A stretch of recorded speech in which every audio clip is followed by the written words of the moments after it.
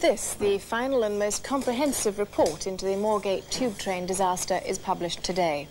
Moorgate, the rush hour crash in which 43 people lost their lives and 74 others were injured, many of them seriously. It was London's worst ever underground crash, and one which marred London Transport's proud and still justified reputation as one of the safest public transport systems in the world. Today's report has been compiled by Lieutenant Colonel Ian McNaughton, an ex-Royal Engineer who for the last 2 years has been the Chief Inspector of Railways. It's a long, complicated and potentially highly controversial report. So tonight we devote the first part of our programme to Moorgate. Not just the official report, but also our own investigation conducted during the last month. Could the crash have been prevented? And what steps have been taken to make sure it doesn't happen again? For obvious reasons, our investigation will cause some people distress. If it does, we apologise in advance, but we feel that the official report, and indeed the results of our own inquiry, are important enough to justify the fullest discussion and publicity. Our report has been compiled by John Stapleton. The date, February the 28th, 1975. The time, 8:47 a.m. The place, an approach tunnel to Moorgate Station. A rush-hour train carrying over 300 people is on the last leg of its 9-minute journey from Drayton Park. The train has made the trip 4 times already that morning, and each time it has done so quite uneventfully. However, this time something goes wrong. Suddenly, and for no apparent reason, it picks up speed. Over points it should cross at 15 miles an hour, it travels at 30. And by the time it enters the station, it's gained even more speed. Seconds later, it's all over. Train 272, travelling at an estimated speed of 36 miles an hour, has careered into a brick tunnel wall. It's a day the relatives of the 43 people killed in the crash can never forget. And for one of them, the wife of driver Les Newsome, that crash resulted in a lot more than just the loss of her husband. For as well as a bereavement, Mrs. Newsome has had to live with allegations that her husband might have been drunk, or that he caused the deaths of all those people by committing suicide. I don't like to think about it too much. It's too painful. And then when the report came out that he was drunk, that I could never believe. Until the day I died, my husband was not drunk. And not enough to commit suicide. And he had too much to live for. I mean, we just had our first little grandchild, little Robert. And my husband said to my daughter that that was the best present any man could get, especially him, because that's what he wanted. Mrs. Newsome will draw little comfort from today's report. Like most other people, she'd hoped that it would clear up once and for all why Moorgate happened. It doesn't. It merely concludes that it was caused by some kind of human failure. In other words, while not saying exactly what went wrong, it still leaves Mr. Newsome shouldering the blame. It's not necessary for me to say exactly why it happened. If I can establish that it was a lapse, a human failure, and we can produce a system to prevent that human failure having similar results, the report is succeeding in doing its job. In the Colonel's terms, his report has indeed done its job. He's recommended new safety measures, which should ensure that this kind of disaster never happens again. He's also made it quite clear that, although they didn't contribute directly to the crash, a number of routine safety precautions just weren't being observed by staff on this line. Example, before setting out, each train should be thoroughly checked. This one wasn't. Example, each driver should be in possession of a road certificate, a piece of paper verifying that he's familiar with that route. This one wasn't. And furthermore, he'd only had half the training he should have had. Example, each guard is supposed to stay at his controls so that he can reach the emergency brake. This one didn't. He was further along the train, trying to find a paper. Well, whatever the failings of their operating staff, London Transport's engineering department emerged from Moorgate with a great deal of credit. The man in charge was Gordon Hafter, who in recognition of his efforts was awarded the OBE. Train 272 looked like this. It was built in 1938 and had 2 sets of brakes, designed in such a way that no matter what happened, one set should have gone on. Mr. Hafter just couldn't believe they'd failed. So within an hour of the crash, he was walking through the undamaged parts of the train, examining pressure gauges. By this time, most of them read 0. But in one carriage, he found a gauge still registering a pressure. And down here underneath the train, you can understand what that means. It means that in this auxiliary cylinder here, there was compressed air available, which, had the brakes been applied, would, through these valves here, have slapped the anchors on up there. In other words, the brakes could have been applied, but they weren't. And to find out whether something might have prevented them being applied, they carted every bit of the mechanism back into the workshops. After an enormous amount of work, which included fitting parts of the damaged train onto other trains to see how they responded, they came to the conclusion that there was absolutely nothing to prevent those brakes having been applied. Mind you, there were some red herrings. This is the actual brake lever from train 272. When it was found, it was so bent that it wouldn't actually go on. Could that have been the reason the brakes weren't applied? Well, apparently not. It needed such force to bend it that it must have got like that in the crash. And this, over here, is part of the train's driving equipment. And while looking at this, they reveal something else. Impact with the wall had jammed this camshaft in the intermediate position. Now, what that meant was that at the moment of the impact, the train was under power. It was being literally driven into the wall. Two eyewitnesses, Mr. and Mrs. Board, were standing at the end of the platform right by the side of the tunnel. They were the last people to see Mr. Newsome alive. And they've described to us how they saw him sitting upright with his hands on the controls. 6 days later, when rescuers dragged the wreckage from the wall, that's exactly how they found Mr. Newsome, still with his hands on the controls. Later, through highlighting the lines of fractures in his arms, X-rays proved beyond all doubt that his hands had been on the controls right up to the moment of impact. What's more, those controls were set like this. The brake handle very slightly on, the master controller, the control that makes the train go, set in a middle position, just as they would be in a train speeding through a tunnel. In other words, Mr. Newsome had made no attempt to stop. He'd driven straight into the wall. He hadn't even done what most people would naturally do, that's raise his hands to protect his face. The question is, why? Well, let's take a look at this man.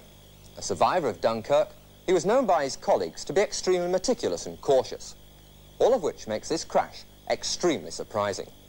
With the removal of Mr. Newsome's body, the Moorgate disaster took on much more sinister implications. Samples of his body fluids were put into a machine like this, the kind of apparatus they use for analysing blood samples in drink driving cases. The graph that came out of it seemed a damning indictment of driver Newsome. This peak told the experts that Mr. Newsome had a blood alcohol level of 80 milligrams per 100 millimetres of blood. If he'd been a car driver, enough to convict him. When this was revealed at the inquest, it caused a sensation and resulted in what, for Mrs. Newsome at least, were some very distressing headlines. Oh, well, I think that's ridiculous, really, because all he ever drank was tea and maybe a half pint of brown ale, but at that time in the morning going out, he probably had a couple of cups of tea. He was a cup of tea man. However, the fact remains that alcohol was found in Mr. Newsome's body. Now, that in itself is not remarkable. Alcohol is frequently produced in dead bodies.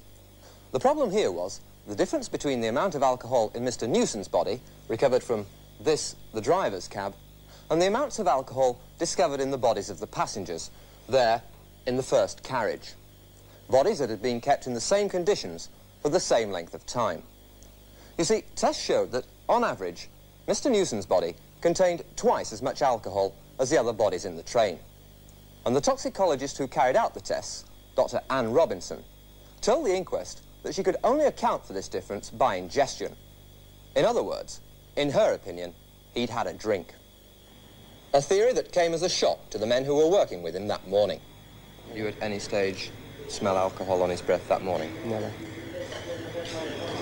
I mean, I stopped and talked to him like as we change ends, and I never noticed anything like that. Did you at any stage smell alcohol on his breath? No. Absolutely not? No.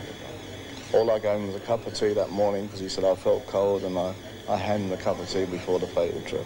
It's not just London Transport employees who doubt Miss Robinson's conclusions. Several of her scientific contemporaries have also questioned her interpretation of the facts. Among them is Mr. David Nayland. Mr. Nayland, could a level of alcohol like this be accounted for by anything other than digestion? Yes, it could indeed. In fact, it could be accounted for by, in fact, the same kind of mechanisms that gave rise to the alcohol in the passengers who were also examined, namely the action of certain microorganisms. Even though someone may not have taken any drink of any kind? Oh, yes, indeed. It's totally independent of anything which may or may not have been taken before death. We've had many cases in this laboratory of total teetotalers who have recorded levels as high as this and, in fact, considerably greater than this. So there is then considerable doubt about whether or not driver Newsome had taken a drink before going to work that day. Nevertheless, this slim possibility gave rise to yet another allegation that was to scar his memory. The allegation that he committed suicide, and that the drink, if indeed he took one, was simply Dutch courage. Speculation subscribed to by Dr. Richard Fox, a consultant psychiatrist and advisor on suicide to the Samaritan organisation. I think it's a possibility because, to start off with, he was a pretty shy and lonely man, maybe because he was deaf. Because we know that several months before, he went to his family doctor with symptoms of sexual impotence. Now, this can be a presenting symptom for depressive illness, particularly a masked kind of depression, which doesn't present as such. And being the kind of bloke he was, he's not the kind of person, I think, to have wept on people's shoulders and gone out for help. Interesting speculation. But as Dr. Fox admits, that's all it is, speculation. Against that, one has to weigh a lot of other points. For a start, suicides rarely, if ever, take others with them. What's more, as Mr. Newsome was proud of being a driver, why should he choose to die in such a way that people would think he was a bad driver? That's just a thought. There are also a lot of facts. He had future plans, lots of them. He was looking forward to a holiday in America. He was excited about the prospect of getting a new camera. And at the time of the crash, he had £200 in his pocket, money to buy his daughter a car. Hardly the actions of a man intent on killing himself. However, perhaps the most damning evidence against this theory comes from his own family. The picture they paint of Mr. Newsome just isn't one of a worried potential suicide. He had too much to live for. I mean, he would never have done a thing like that. Never. He was too happy to do things like that. I mean, I couldn't see him doing it anyway. I just couldn't. He couldn't do anything like that. Well, I married him at 18, and I was married to him for 35 and a half years, and the only time we were ever apart was during the war when he was in the army. And we were just in love with each other just as much as we were the day we got married. So, and I think that's good for 35 and a half years. It was just like meeting each other for the first time when we seen each other. Although some people might not believe me, but it's true. I know how I felt about him, and he knew how he felt about me. Incidentally, we also spoke to a lot of Mr. Newsome's workmates, people who'd been with him right up to the start of the last journey. And they didn't think his behaviour was that of a depressed man either. So if it wasn't suicide, if he wasn't driving under the influence of drink, why did Mr. Newsome fail to stop train 272 crashing into that tunnel wall? Could it be that he was a victim of the conditions he worked under? London Transport have an elaborate and impressive system of ensuring that trains don't crash into each other and that they're stopped automatically at signals. But at the end of the line, at stations like Moorgate, they rely entirely on the driver. And there's a huge body of evidence that says that underground drivers just cannot be relied upon to that extent. For example, at Edgware Station in 1945, a driver crashed into the buffers, crushing his cab and slightly injuring some of his passengers. At Tooting Broadway in 1971, a driver died in the wreckage of this train after it had crashed into a blind tunnel. The photographs bear a remarkable resemblance to those of Moorgate.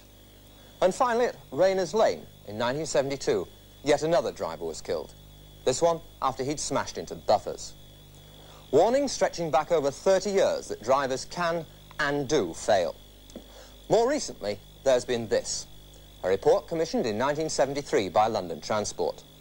The man who wrote it, one of their employees, a Mr. Connock, was asked to look at serious errors on the underground. And one of the first things he found was that drivers made an awful lot of them. 209 in 1972, the year he looked at. And that, he reckons, was just the tip of the iceberg, less than half the real figure. Lots more happened, they just weren't recorded. In his conclusions, Mr. Connock made a chilling comment on the reliability of drivers. He said that he'd found cases where, and we quote, drivers pass right through a station and subsequently are ignorant of their error. He added prophetically, this aspect of occupational errors has frightening implications. Elsewhere in his report, Mr. Connock says that drivers get into rather mechanical ways of thinking and mechanical ways of seeing things. They don't expect the unexpected. And when you actually look at the job, you can understand why he says that. It's a rather monotonous job, and potentially a very tiring one. A notion which John Moss, for 35 years a tube driver, wholeheartedly supports. Very often you think to yourself as you're going along, especially if there's a bit a tardy stretch from one station to the other, and you think, am I going north or south? And it's not until you come to the next station that you know. When I was on late turns, say around about between 9 and 12, sometimes you'd tend to doze off a bit. Well, then I used to stand up, push my seat back and stand up, so to get up. And it is surprising how tired, and you can easily drop off to sleep. So could it be that driver Newsome was just plain tired? He'd only had 6 hours sleep that night, and he'd gone to work without having any breakfast. And there's another thing. This line is generally regarded by tube train drivers as being a pretty boring one.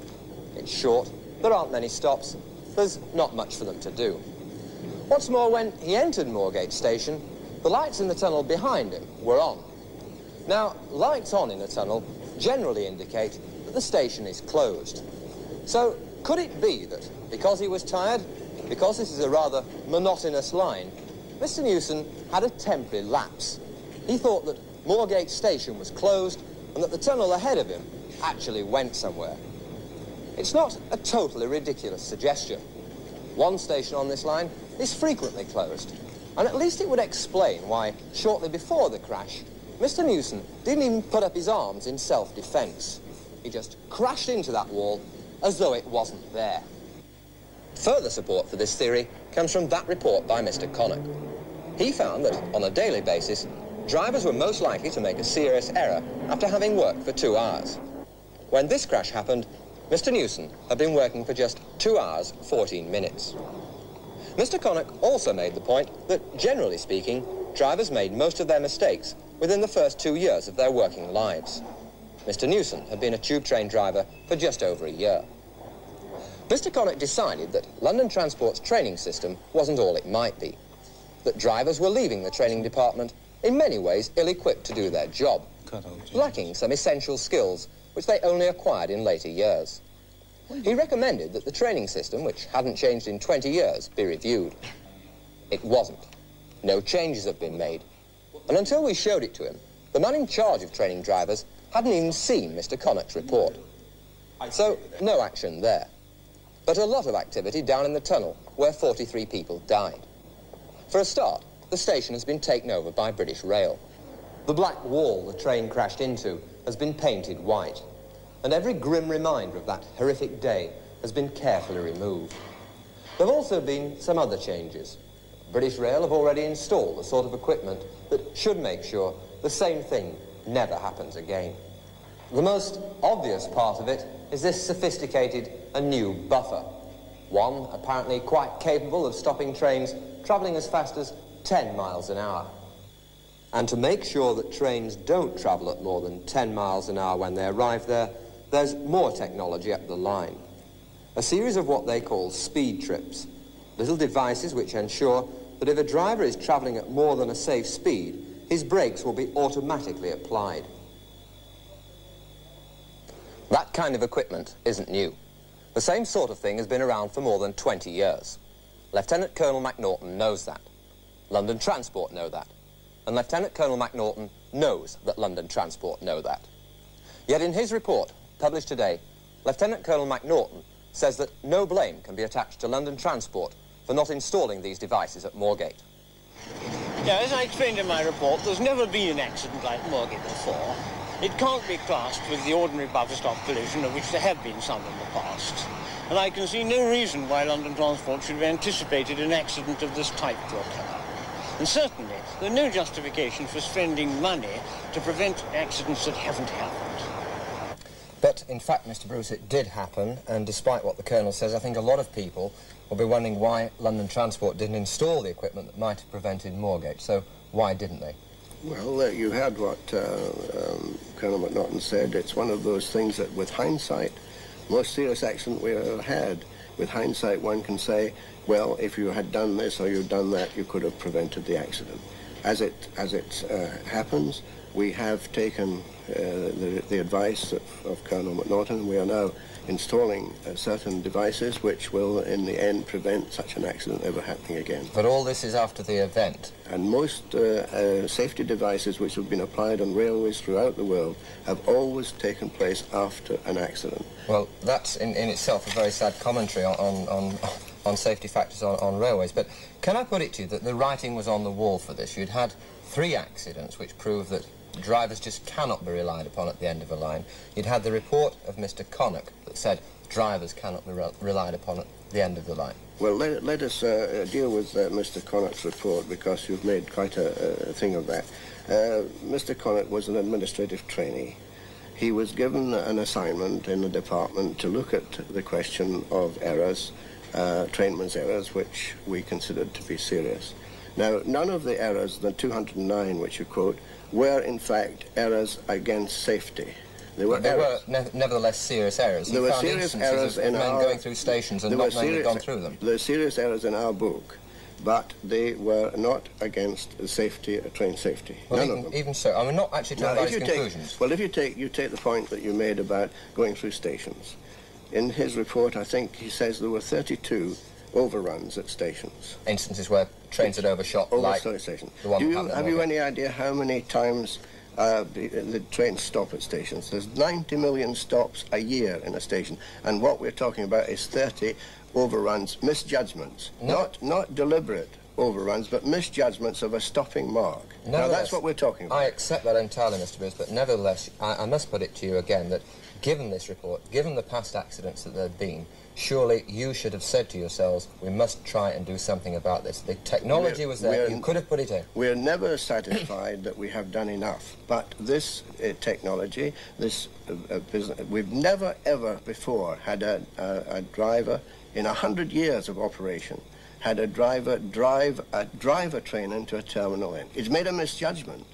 But the overrun and the buffer stop collision, as Colonel McNaughton pointed out, it was quite different. Moorgate was quite unprecedented. But given all this evidence, given the Connock report, why did you ignore it? What's the point of employing the money if you ignore it? We didn't ignore the Connock report. We looked at it, and it didn't tell us anything we didn't know already. But it did recommend that you make some changes in your training system. He said that drivers were coming out ill-equipped and that they only picked up these skills later on. Why didn't you do that? He was administrative trainee. He hadn't been in the operating department more than about 5 minutes. But is the man you employed to do the survey? He was an administrative trainee. He was given an assignment to look at it from our point of view. We looked at his report, and we knew that a lot of the things which he said we already knew all about. Are you in fact now considering making any changes in the training system? No, the training system is always under constant review. We're never satisfied with our training methods, and the training system is under constant review all the time. But we cannot make changes just because somebody says something about it. These have been devices and systems that we've adopted in the training school have been there for a long time, and many people have passed through the training school. Could I just put a final point to you, sir, and that's the point about safety on this particular line. Although we said it didn't contribute directly to the crash, and one accepts that, isn't it something that could give commuters considerable cause for alarm? I'm not quite sure the safety aspects which Lieutenant Colonel McNaughton referred to as being flagrantly abused by staff on this particular line. Well, we are concerned about staff not obeying their instructions and taking their precautions, their proper precautions, because they're in their interest as well as the passengers to ensure that they have a train in perfect condition. Very briefly, have you done anything about it? We have, in fact, made sure that this sort of thing is properly followed up and doesn't happen. Well, that at least ends on a very reassuring note. Mr. Bruce, thank you very much indeed.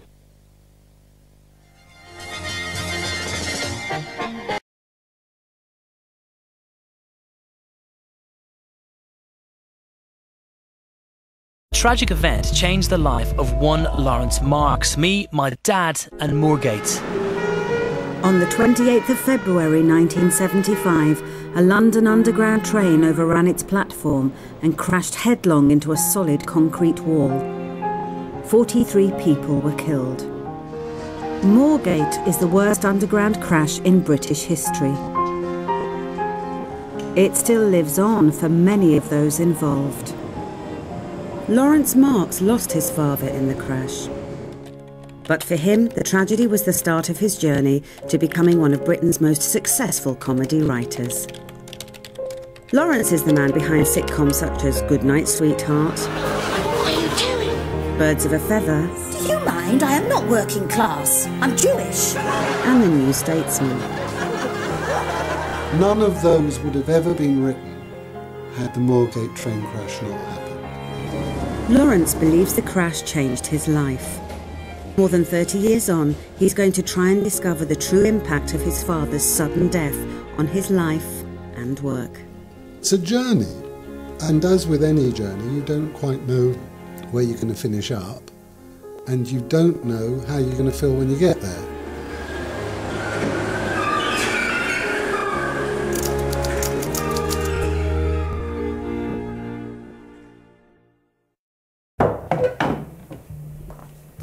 Lawrence was 21 when his mother died and 26 when his father was killed in the Moorgate train crash. I'm trying to think if there's a picture of him and myself together.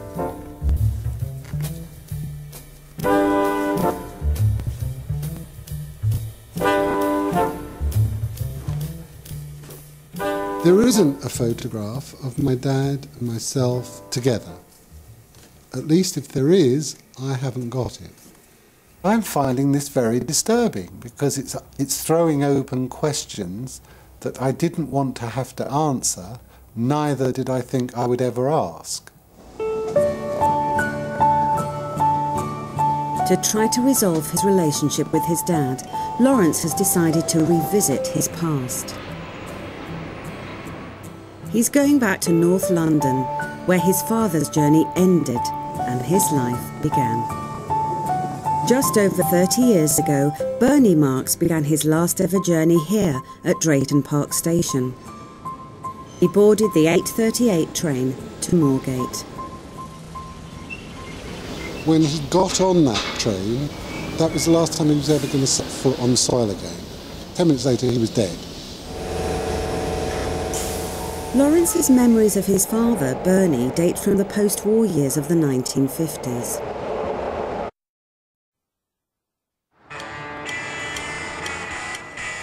It was 1975. Lawrence had a job as a journalist on the Sunday Times. The last Friday in February, just a week after his row with his father, he received a phone call. I was finishing a story that had to be filed that afternoon when the telephone rang. And it was my stepmother, Eve, who had said to me, have you heard the news? Which is an odd thing to say to a news reporter. And I said no, and she said, well, a train has crashed in London and they think there's a lot of people dead. And I said, well, why are you telling me this? And she said, because I think your father might be on the train. The first message that went back from the officer in charge was that he wanted 6 pumps and 6 ambulances and that this was a major accident. Moorgate Station was the last stop of the Highbury branch of the Northern Line, which ran from Drayton Park in North London. Unusually, the station was a dead end. At the end of the platform, a short overrun tunnel led into a solid concrete wall. The driver has unfortunately gone through the station and there's a back wall, and he's gone through the buffers and hit the back wall. Brian Goodfellow was among the first firefighters on the scene. We had streams of passengers getting off from the carriages that had only been shunted. So when we got into the first carriage, we was helping people out. There was sprained ankles and, ripped necks and arms and moaning and groaning. The emergency services had no idea of the true scale of the disaster hidden in the tunnel. London transport engineers knew that this was a 6-car train, but only 3.5 cars were on the platform. I knew that the third vehicle was partly in the tunnel, therefore there must have been the rest of that vehicle, a trailer vehicle in front of it, and the final driving motor car in front of that, all within that short tunnel, squashed together. The first and second carriages had been bent and crushed into V-shapes inside the tunnel. Among those trapped in the wrecked second carriage was Peter Patterson. I must have been knocked out for about 20 minutes, I should think. When I woke up, it was absolute pitch darkness. There was somebody lying across my feet, and I realised that was a dead person.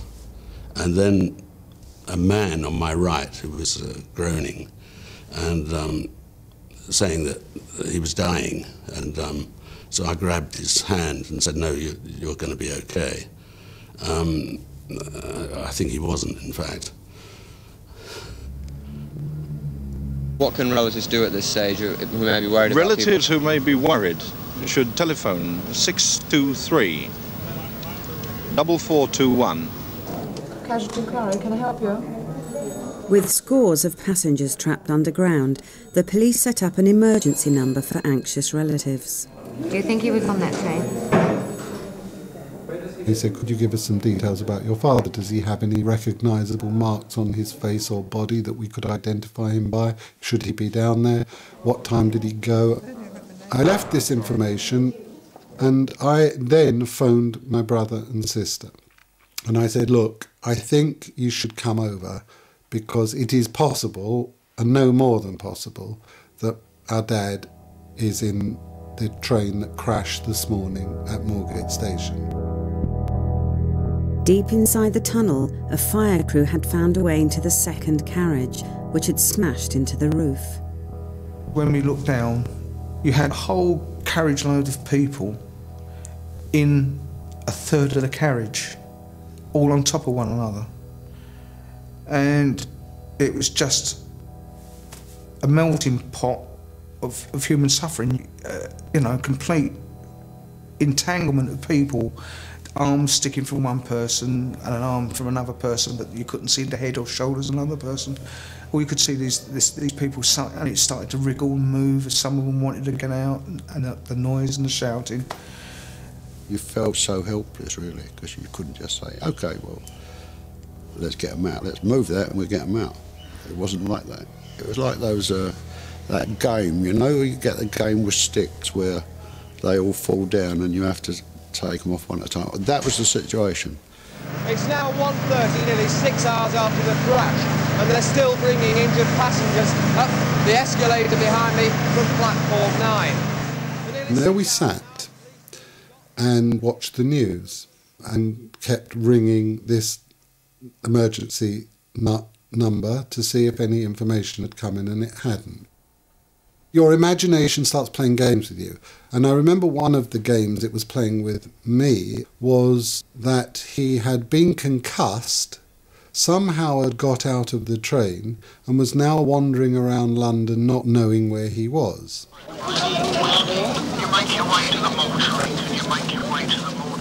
There had never been a major emergency like Moorgate. Managing the situation was left to ambulance man Ron Perkins. It was not like a plane crash or road accident or something like that, where you could look and assess and know exactly what you had to deal with. At Moorgate, we didn't have a clue just how many people were involved. We'd no special way of dealing with it. I had some memo pads and I was writing on that, where the casualties were going. And that's how it was dealt with. It was done by the seat of our pants, I suppose. After a few hours, the rescuers reached Peter Patterson. I didn't actually remember being pulled out. My mind was elsewhere at that moment. And I got out onto the platform, and then I was led out of the station by a couple of ambulance men. And it was a great relief to get out. I'd heard of this thing called survivor guilt. And I must say, I did feel that. You ask the question of yourself, well, why me? Why did I get out and all those other poor people didn't? For many of those trapped, help arrived too late. When we got through to the very last carriage, a crew had gone along and cut a square hole in the roof, and whoever cut that hole and peeled the roof back and shone their torch down must have got a shock and a horror, because they were all looking up. They must have been alive when that hole was cut. And I can remember going along and they were still looking up for where the light had come. But because of the protraction of how long it took us to get to them, they must have suffocated. We just couldn't get to them. We just couldn't get to them in time. Inspector, you've been down a few minutes ago. How far have rescuers managed to get into the tunnel now? They have now got all the way through to the front of the front coach, which is at the end of that tunnel. I don't recall whether I truly believed at this point he was dead. He seemed to me to be immortal. He was a 68-year-old man that looked 52 at most, very fit, very energetic, and nothing would ever kill him. By this time there were no more survivors. Rescuers were only releasing fatalities. It was something else down there. We were just there basically to carry people upstairs to get them, to take them out. And everyone we took out was on the stretcher, covered up. So we were just really stretcher bearers. Nothing at all that we could do for anybody. I've never liked dealing with dead people at all, like, you know. I always feel for people. And it wasn't very nice, because you knew somewhere, someone weren't going home. Their loved ones were waiting for them. It's horrible.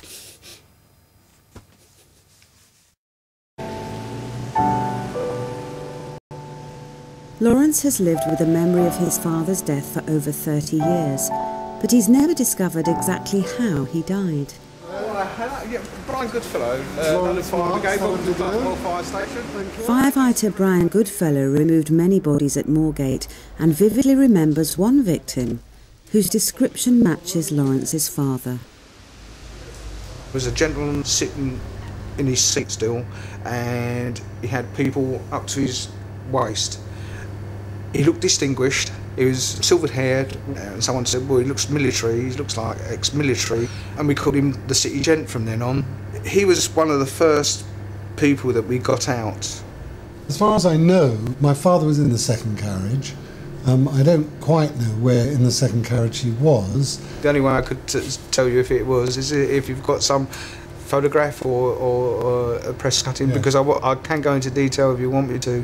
Well, it's 30 years. I do have a photograph because that happened. Well, I'll tell you exactly. I'm wondering whether he's your man. Well, I will try to help. Well, this was he. Yeah. Well, yeah. Yeah, that's our City Gent. That is my City Gent. I don't know, you're saying it's 30 years ago, it feels like yesterday to me now. Well, it's astonishing that he should have been carved in your memory, and it should have been him. I just find that quite astonishing.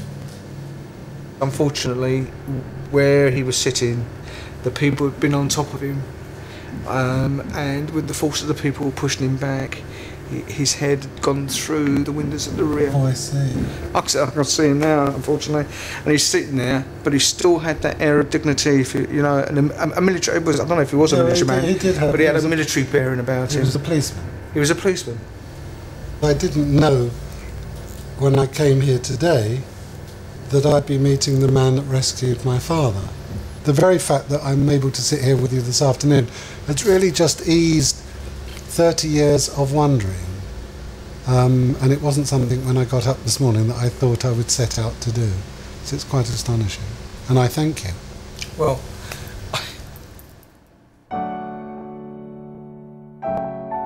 Lawrence finally knows how his dad died.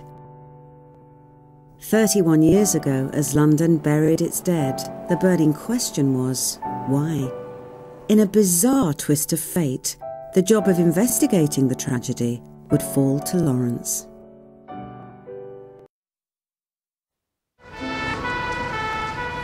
Lawrence Marks had lost his father to the horrific tube crash at Moorgate. It took 5 days to retrieve all the victims, including the driver. The final death toll was 43.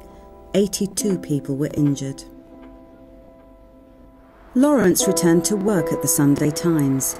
The editor told him they wanted a major investigation of the crash and put him in charge.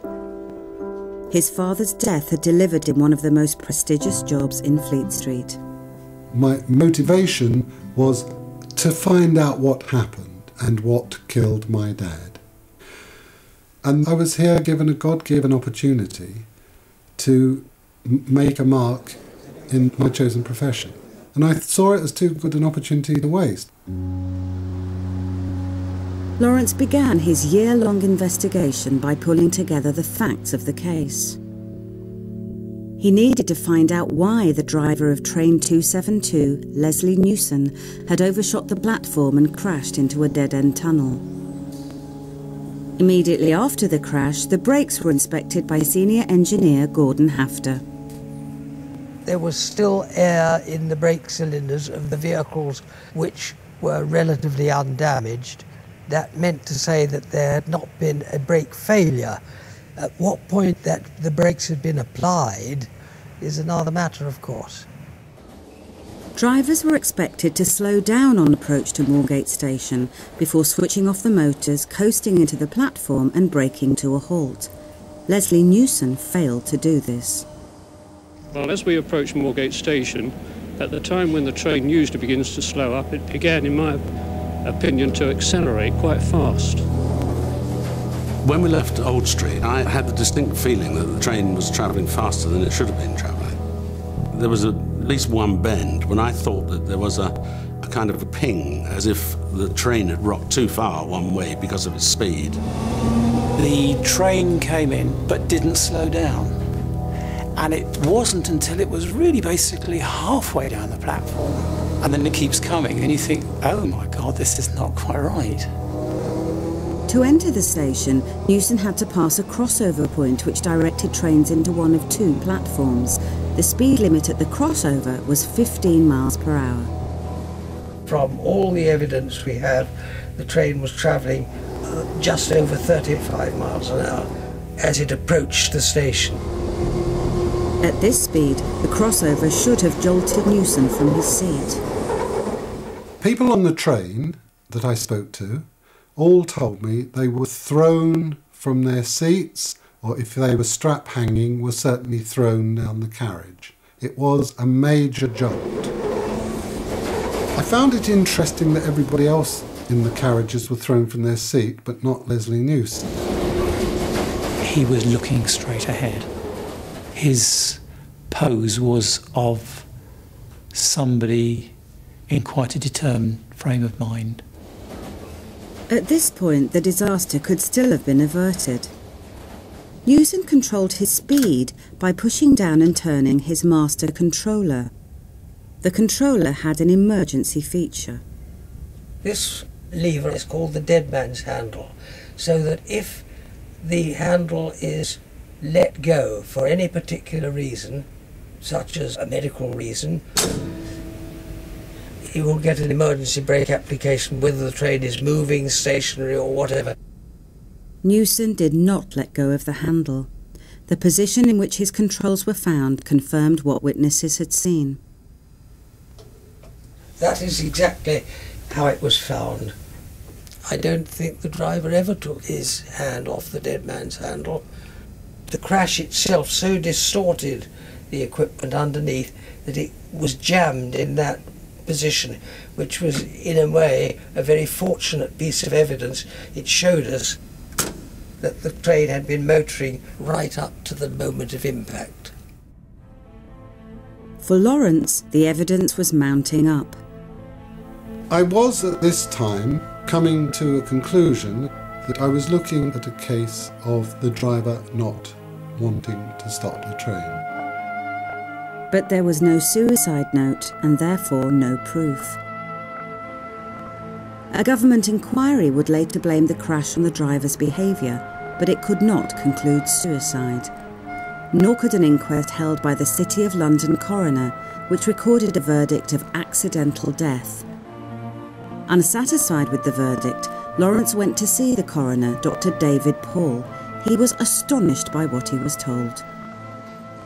He said, "Between you and me, I don't think it was accidental death." And he said, "It is my belief, Lawrence, that it was suicide. But I can't direct a jury towards suicide unless there is a note." And there wasn't. And he put down his cup of tea, and I recall this as if it were yesterday, and he looked me in the eye and he said, "But I would move along those lines in your investigation if I were you." So I said to Dr. Paul, "Is there any document that I could possibly have that would help me in my investigation over the next 48 weeks?" And he laughed. And I said, "Why do you laugh?" He said, "Well, of course, there is a document. It's a document of the complete transcript of the inquest. There isn't another one. I have it. It's in my safe. It's over there. And of course, I can't let you see it." And then he looked at his watch and he said, "So it was very nice meeting you." And he stood up and I stood up and we shook hands. And then he looked back at me and said, "The document you want is in a safe over there. The door is open and I'm back from lunch about 2:45. And he left. And he left me in the room. And to cut a very long story short, I stole the document. Lawrence now had the evidence seen by the official inquiries. Although the post-mortem found driver Newsome to be in perfect health, experts told the coroner he could have become suddenly ill. However, very few illnesses would have allowed him to keep holding down the dead man's handle, and as he had stopped normally at the preceding station, he would have had to become ill in the 60 seconds it took to travel on to Moorgate. Unconvinced, Lawrence spent months seeking plausible explanations for the driver's behaviour. He was drawn to the testimony of the guard on the train, Robert Harris. The cross-examination with Bob Harris intrigued me perhaps more than any other of the cross-examinations in the entire 900 pages. "Do you remember," said Dr. Paul, "any other occasion when a train driven by a Mr. Newsome overshot?" "I believe yes. It was either Monday or Tuesday before the crash." "Did you speak to Mr. Newsome about the overshoot?" "Yeah, when we got to Moorgate, I said, 'What happened there then?' And Leslie said, well, he said, 'Just misjudged it, I suppose.'" "Well, this was interesting to me. What did the overshoot mean?" A passenger had reported a second overshoot by Newsome that week. Lawrence discussed the overshoots with American suicide expert Dr. Bruce Danto. He said, "That doesn't sound like misjudgment to me. That sounds like a man who's getting the feeling of how to run a train into a wall." Lawrence discovered one more crucial piece of evidence. Toxicologists had found alcohol present in driver Newsome's body. There were two theories on why the alcohol was there. One was fermentation had occurred in his body due to the heat of the tunnel. The other was he'd had a drink that morning. The press wrongly seized on this theory, much to the distress of Newsome's wife. When the report came out that he was drunk, that I could never believe. Until the day I died, my husband was not drunk. Toxicologist Dr. Anne Robinson told Lawrence that Newsome was not drunk, but he had had a large drink. The man had had a drink. Why had he had a drink? Of course, it could have been a Dutch courage drink, that he knew what he was going to do and wanted to stiffen his resolve to do it. Lawrence began writing up his findings. His interpretation of the evidence went further than the coroner's inquest and the government report. My final conclusion was that the driver took his life and the life of 42 other people. Leslie Newsome's family have never accepted Lawrence's interpretation of the evidence. They say nothing in Newsome's behaviour gave any indication of suicide and blame the accident on a sudden medical condition of the brain that prevented him from stopping the train. They point out that neither the government inquiry nor the coroner's inquest concluded suicide. A year after the crash, the Sunday Times went to press with Lawrence's feature. His life had been dominated for years by his father, and for months by his father's death. Now, for the first time, he was free to move on. Whilst it's a terrible, sinking feeling to have to confront, there was something going on somewhere inside me that said, yes, I'm free. The prison doors have opened, I can go out, and now I can be what I want to be.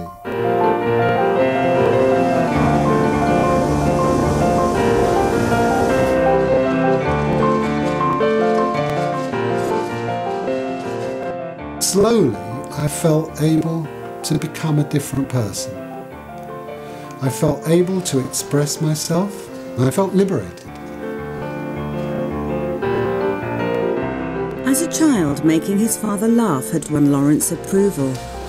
Now, after his father's death, he began to express himself through comedy.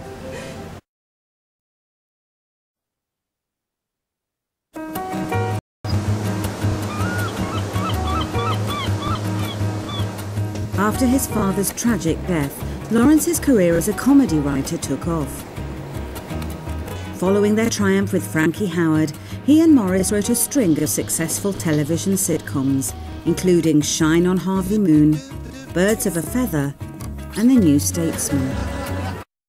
We move on two levels. We move on a conscious level, what we know we've done, and we know why we've done it. And then there's this unconscious level where you dream, where you imagine, and if you're working in fiction, where you're drawing upon your past.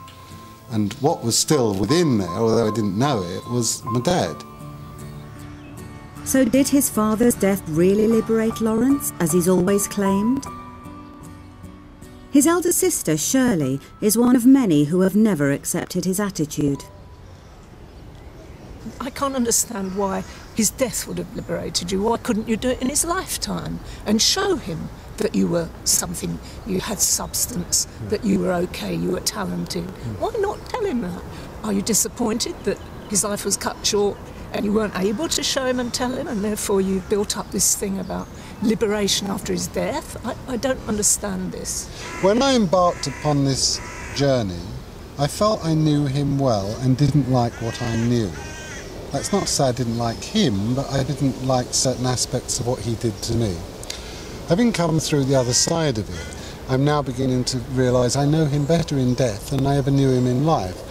And consequently, I can draw upon him as if he was still here by being able to place him within the fictional characters I create. He is my dramatic muse.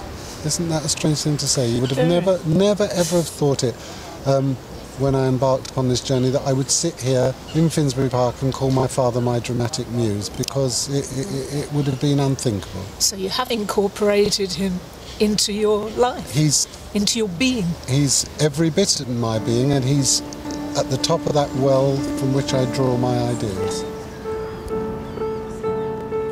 I think what it all really goes to show is that someone can die and not be dead, that your soul lives on. And what we talk about is physical death. I will not see him anymore. But of course I've seen him so many times. He's come in different guises. He's come as Harvey Moon. He's come as Bernie in Get Back. He might have even come as Reg Deadman in Goodnight Sweetheart. But he's there. And whilst people say, well, of course, he doesn't look anything like your dad, that doesn't matter. The soul and the memory exist. In a way, he never died.